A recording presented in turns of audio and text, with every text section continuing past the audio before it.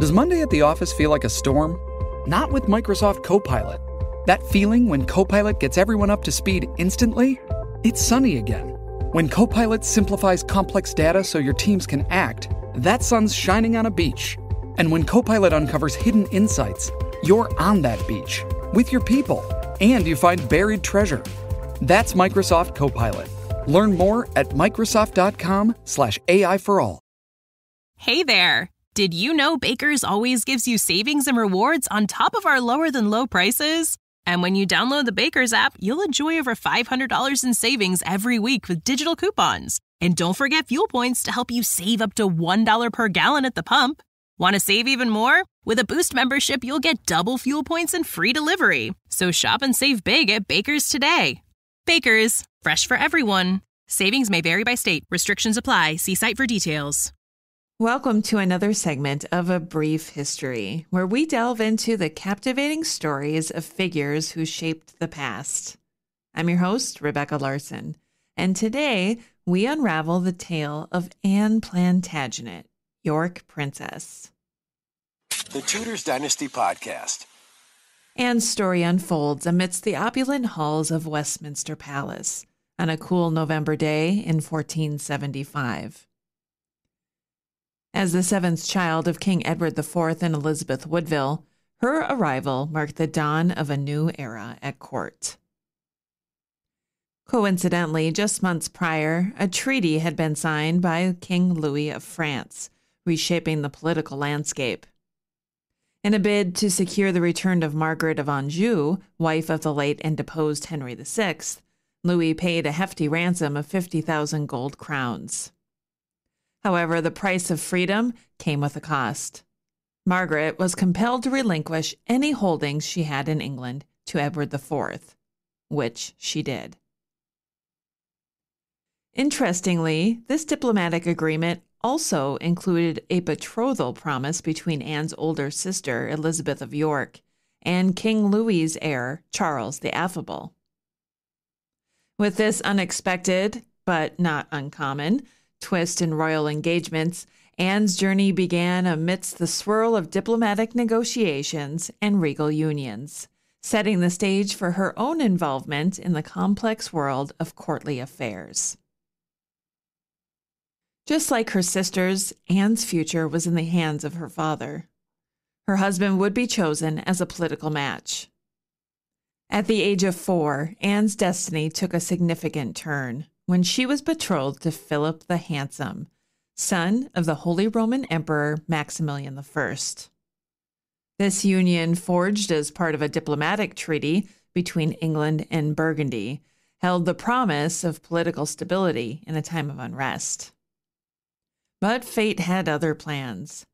The unexpected death of King Edward IV in 1483 plunged the realm into chaos. Richard, Anne's uncle, was proclaimed king, and he did not agree with the terms of the treaty with France, not to mention the fact that he declared the children of his brother and Elizabeth Woodville of a bigamous nature, and so they were deemed illegitimate. So Anne was no longer betrothed to the emperor's son, Philip the Handsome, and Philip went on to wed Juana of Castile, Catherine of Aragon's sister, in 1496. As power struggles ensued, Anne found herself caught in the midst of a royal feud between her uncle Richard and her mother, Elizabeth Woodville. Within the sacred confines of Westminster Abbey, seeking sanctuary, Anne and most of her siblings, along with their mother, found refuge amidst a storm of uncertainty and peril. The ascension of her uncle Richard to the throne, now crowned as King Richard III, heralded a dark period as he questioned the validity of Anne's legitimacy, shrouding her future in a veil of doubt. Yet, as the tides of fate shifted dramatically at the Battle of Bosworth and the dawn of the Tudor era under Henry VII emerged, Anne's fortunes underwent an immense transformation. The uncertainty of her legitimacy lifted as her rightful place as a daughter of Edward IV was reaffirmed, beckoning her back to the illustrious court. There, alongside her sisters, Anne reclaimed her position, gracing royal ceremonies with her presence in a prominent role.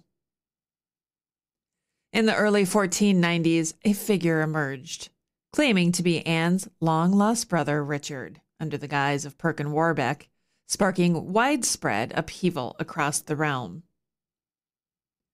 Warbeck's audacious assertion of royal lineage as the younger prince in the Tower stirred fears and uncertainties regarding the succession to the throne. Responding to the mounting tensions, Henry VII took a decisive step in 1494, investing his second son, Henry, with the title Duke of York, a move mirroring the position once held by Anne's missing brother, Richard.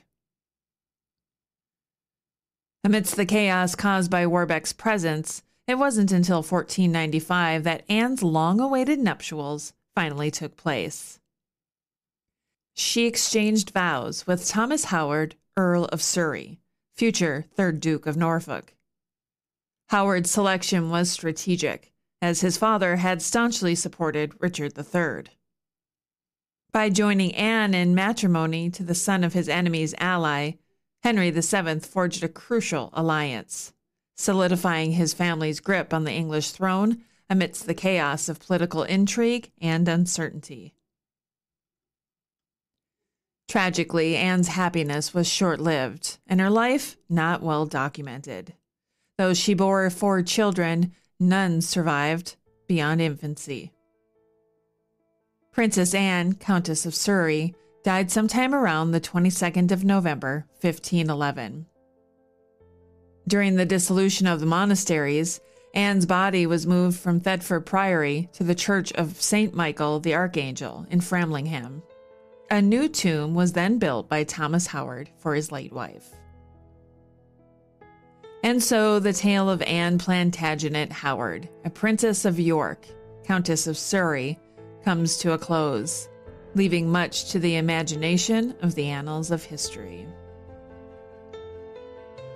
Thank you so much for joining me today on this episode of A Brief History. If you're looking for a commercial-free experience, head on over to Patreon and become a patron. Just search for Tudors Dynasty. Thanks for listening to this episode of the Tudors Dynasty Podcast. You can follow and support the Tudors Dynasty Podcast on Facebook, Twitter, Instagram, and Patreon @Tudors Dynasty.